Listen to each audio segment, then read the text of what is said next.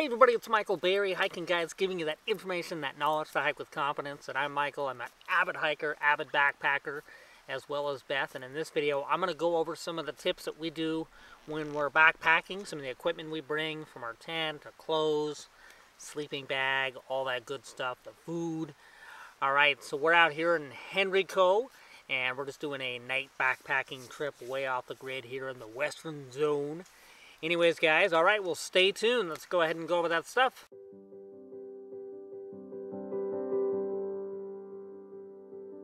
All right, so I'm going to go through some of the stuff that I go through on my backpacking trip, just to kind of give you guys an idea.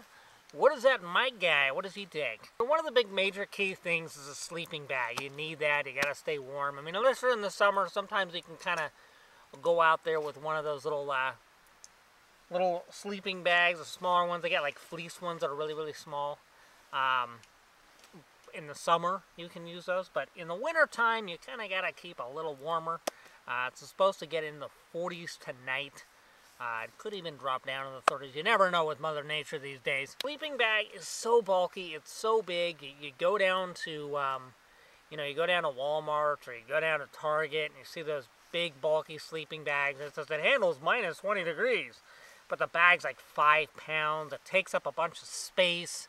It's just something you don't want to bring with you, and you got to shove it in there, and it becomes a big hassle. And when I first started out, that's one of the things that I did. I went there, I'm like, oh, hey, it's only 30 bucks. Hey, yeah.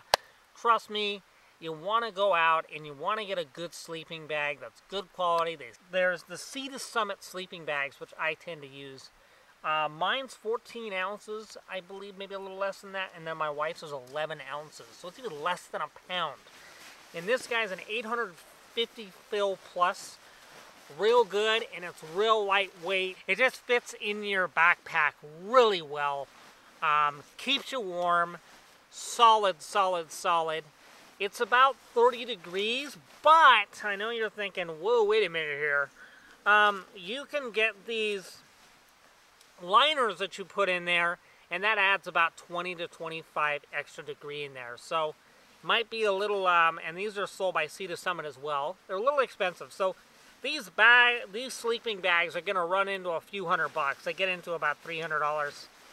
Yeah, 300 bucks. But it's well worth it. It's well worth it. I mean, everything costs a lot of money these days. I know. I mean, food prices are jacking up. Save your back. You're going to save all that hassle.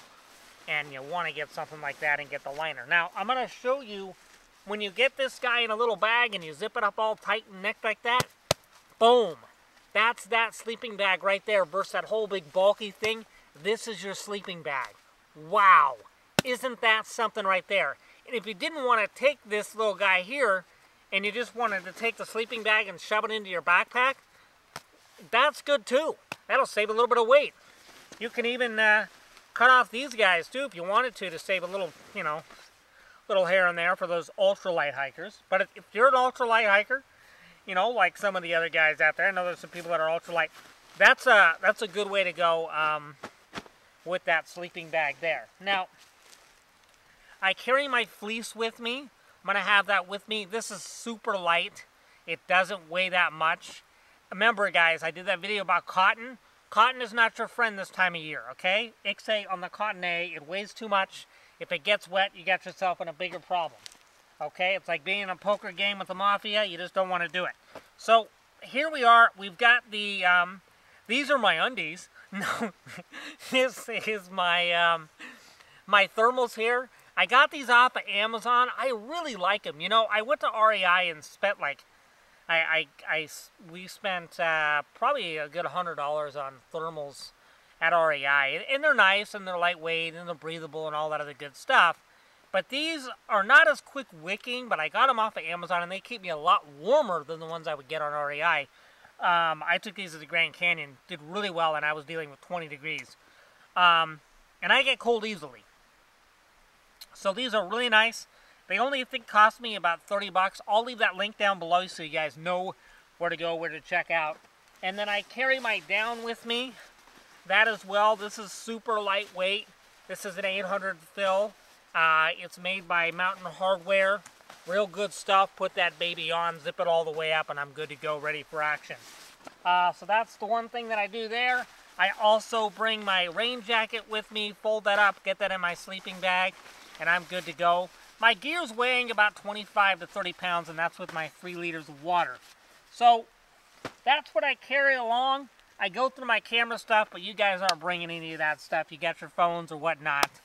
So that always, as because I'm a photographer and a YouTuber, it's going to weigh a few more extra pounds there, but I'm willing to do that and sacrifice it for not only you guys, but for beautiful pictures as well.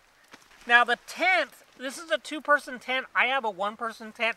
It's a lot lighter than this. It's only a few pounds, and it's real portable and all that other stuff. This guy's a little heavier. This is about 5 pounds. What I do is I'm coming down here with my friend, so I used a buddy system. We split it up and break it up in 2. He'll take like the rain fly and I'll take the tent, and we'll just work it out naturally. And it works out, so we divide that 5 pounds into 2.5 between the both of us. Works out, but this is a nice 2-person tent. We'll be getting nice and cuddly tonight. So, the other thing I bring is I'm going to bring my thermal rest. This is really important because it's going to keep you nice and warm, because when you sleep, if you don't have one of these, the heat's going to be leaving your body. It's going to be zapping into the ground, and you're going to be cold at night. Not a good thing. No one likes to be cold, and especially when you're sleeping, you don't want to be cold. But this is what's going to help everything. It makes the whole world a whole lot better. They've got a whole lot of sleeping pads. I like this. It does really well. It's cheap, efficient. I think I got it at Big 5. It does the job. Chris has got one in there too, and it's just boom, you know, we're all good to go. Now they do sell them. You can get the more expensive sleeping pads, the ones that you blow up at REI. They're probably about $60 to $90 depending on where you want to go. And those work out great too. They're just, if you want to pay the money and you want to have a little bit more comfort, you can do that. There's actually a guy I met on the Grand Canyon, you know who you are. And he uses one of these thermal pads, and then he uses those blow-up pads as well, and he puts that on top of it. And he likes to have that comfort. So it's kind of, you meet up to whatever you enjoy, and that'll, whatever's going to work best for you, and go with that. So go through the next steps, and that's food, and then a few other extra little things that I like to bring. So this guy, I did a whole video on this in keeping you warm, and I actually use this for my pillow. I take my down, I put it inside of this, and I use this for my sleeping bag to help with that heat. This barely weighs anything, and it's just a little added extra thing that I like to have, a little comfort there, okay? Also with my food, I like to get the sweet and the salt combined. I put those together. You want to have those salts, and you want to have that sweet going in your body consistently. Me and Chris, we put both of our sweet and salts together there because we're doing the buddy system, and that's going to allow us to just basically eat through there, and we'll divide and conquer between the both of us to what we're going to carry. And that's one thing that I like to carry.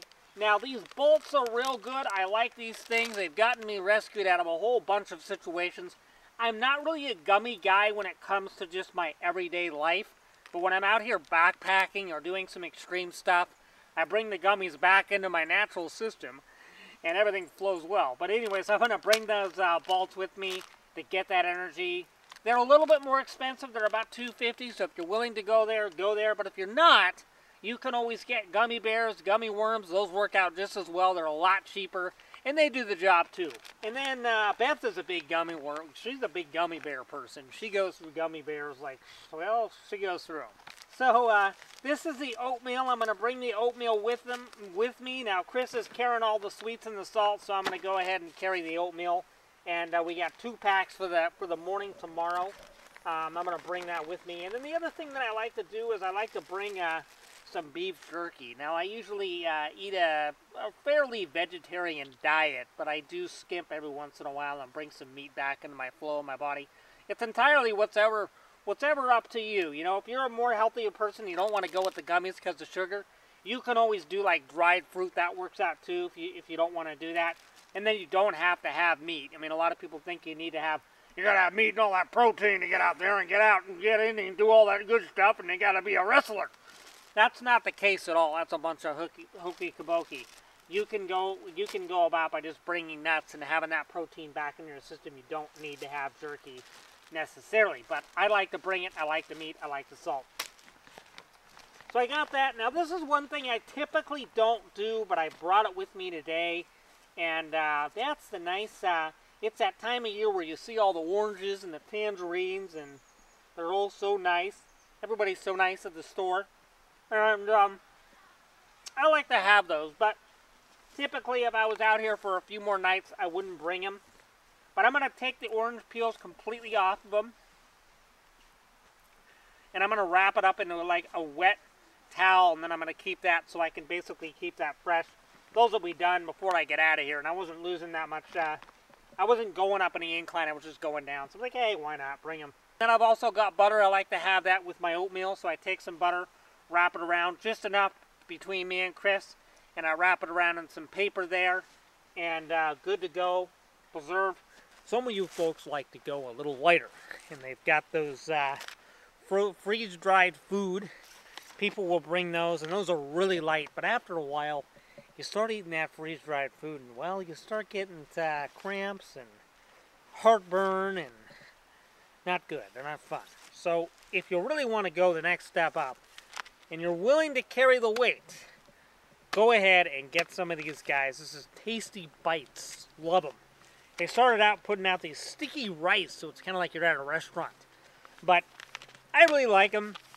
Now, they're going to weigh a little bit more. They're 10 ounces a piece, so it's 2 ounces. But like I said, I'm up here for one night. Why not? I did it with me in the Grand Canyon. I went down all the way down to the bottom of the Grand Canyon.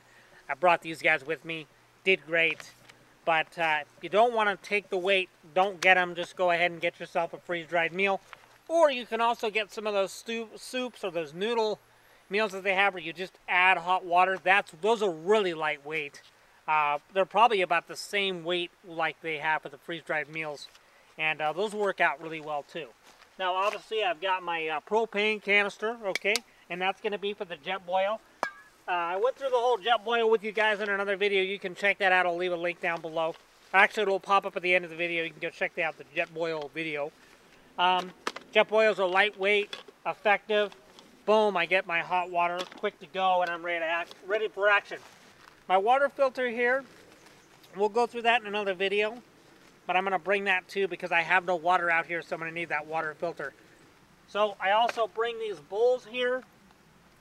Those are always nice, and we just whip open. We got a bowl, boom, boom, boom, good to go. Excellent job there, ready to go. These are my hiking poles. I got those with me on my side, boom, boom, boom, and I'm all ready to efficiently be active. Now, one thing that I do with my hiking poles is I've got this duct tape on these guys, and that goes right there, so if I need duct tape I can pull it off and use it for anything that I need. And that helps on that weight. That's taking off about 20 to 25% of the weight that you're putting on your knees. Having poles is a good way to go. A lot of you youngsters out there don't like to use the poles, but believe me, they help a lot even if you're young. And that's pretty much it. I'll always bring a pair of socks too. I have it in my bag here. I don't know if you guys want to see my socks, but these are those wool socks. Very important to have these guys. And the socks are it's always important. I'm gone for one night, so I'm going to bring one pair of socks. Your feet are very, very important. They're your pride and joy. You want to take care of your feet. And you don't take care of your feet, bad things are going to happen. It's going to make it really hard to be getting around. So always take care of your feet. And then I've also got some gummies. I eat a lot. I'm always snacking all the time. So I'll probably go through all this food before I get to the car between me and Chris. This is between the both of us. So we kind of divide all our weight between each other and do the buddy system. With the snacks and stuff, if you want to take some of that weight off your back, one of the good important things to do is have one of these beautiful pairs of pants you got here, the Columbias. And you can stash food in those pockets, so when you're on the go, you can just get to your food and grab it wherever you need to, and it's just awesome and really effective. So I also bring the spoons and forks, so we have eatery where basically me and Chris are taking care of the spoon and forkage for all of us. They've got those forks, but I couldn't find any today. I'm like, screw it, just get in the car, let's get out of here. But I've got 3 spoons and then I got 1 fork, so that'll manage for the night. So any kind of electrolyte supplement that you need, those electrolytes, getting those into your body is really important. People don't like to have too many lights or just have one light or barely use a light at all. And this is what I use. I love this guy. It's lightweight. This is a Streamlight ProTac 21. I think it's on Amazon for like 45 bucks. And then also I have the Black Diamond headlamp. Now, the headlamps, that's a whole other video by itself. I'm not a big fan of Black Diamond. I've had a few issues, and we're in the process of changing out all of our headlamps because Black Diamond just, the batteries go so quickly. So I get more results out of this little guy clip-on than I do out of this guy. But this guy, the Streamlight doesn't have the red there. So walkie-talkies. Now, I was in the Grand Canyon, and people were telling me, like, well, why do you bring a walkie-talkie? It's just extra weight, or what do you need that for? Who are you, a ranger? But no, we're not rangers, but we like to have communication, because sometimes we'll split apart a little bit, and it's a way for us to communicate back and forth with each other in case Beth is out there and she needs information. So, like today, we ran into a situation where the trail was hidden, we had to cross the river, so it's a way for us to communicate back and forth with each other. Thank you, guys. Have a great day, and thank you so much for checking out the channel. Don't forget, like and subscribe. We love you all. I'm so glad and so grateful that I have wonderful supporters and just people subscribing left and right. It just means so much. It tells me to continue on with these videos. All right, guys, have a good one. Take care.